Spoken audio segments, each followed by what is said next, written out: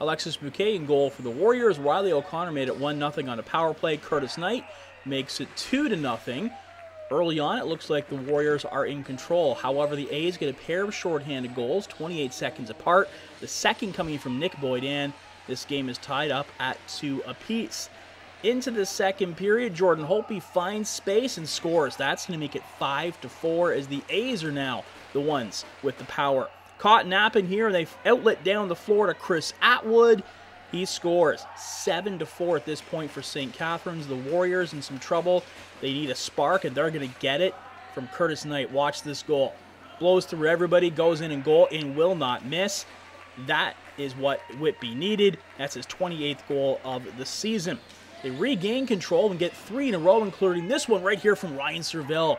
Empty net. He's not going to miss from there. Game tied up at 7 apiece. Brody Tutton with a chance to restore the lead, but he is stopped by Penny.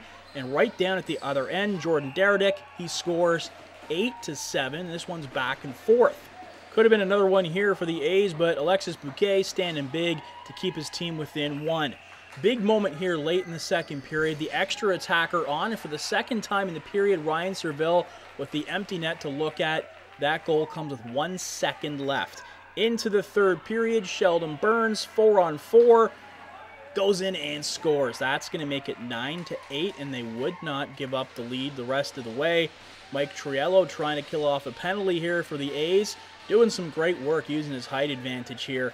Whitby would pretty much put this one away here as Chad Tutton comes in. He's going to score into the empty net, making it 11-8. Now, all Whitby really needs to do is hang on to the ball. They give it to Emerson Clark, and he allows himself to be abused for about 30 straight seconds, just taking chops and hacks and more slashes. Eventually, it would result in a penalty, and they just walk off the clock for the rest away from there. 11-8 was the final. Certainly wasn't a pretty game, but Whitby does whatever it takes. They get the win. That's 4 in a row.